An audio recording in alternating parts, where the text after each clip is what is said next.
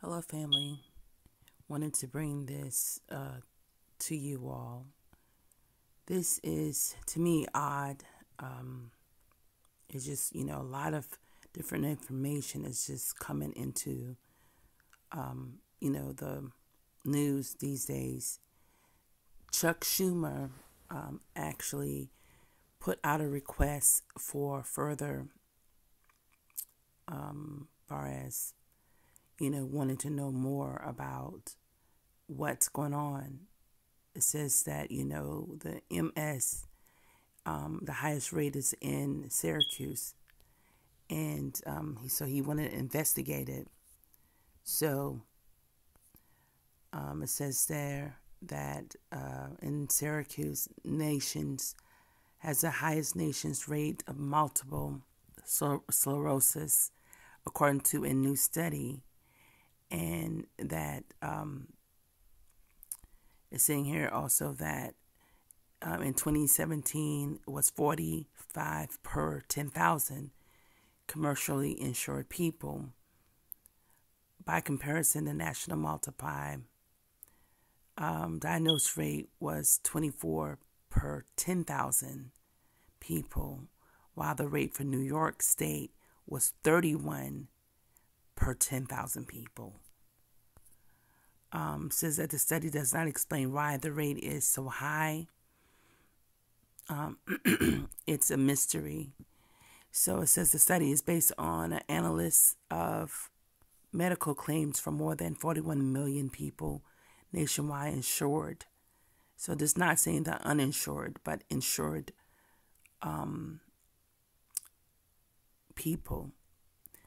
Now, what I find interesting is that, and I'll share the link and you can read further into as well. It says that report shows MS affected more than 520,000 commercially insured Americans in 2017.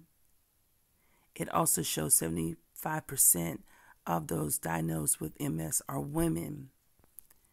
Then it goes on here and says, the national study supported by the National MS Society published in February showed nearly 1 million Americans are living with MS.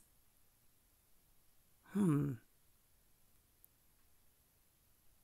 sitting around, I want to say about 329 million people supposedly in America. 1 million Americans are living with MS. So,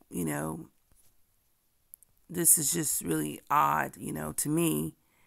This first time I ever heard of it.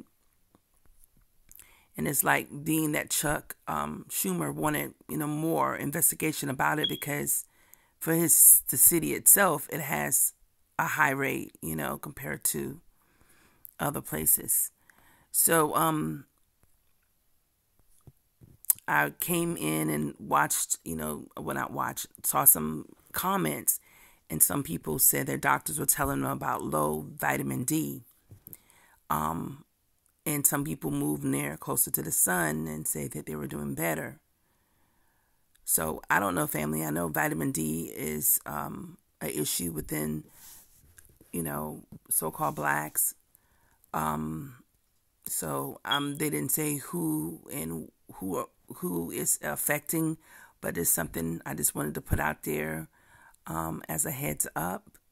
And I just, can't seem to even wrap my head around 1 million people when we have only 329 around that million that's in America. So some people say it could be the water. Some people say it is lead. I'm not sure. So I just wanted to share this with you all. If you would like to comment on it and you might have some insights further, please do. All right, family. Take care. Shalom.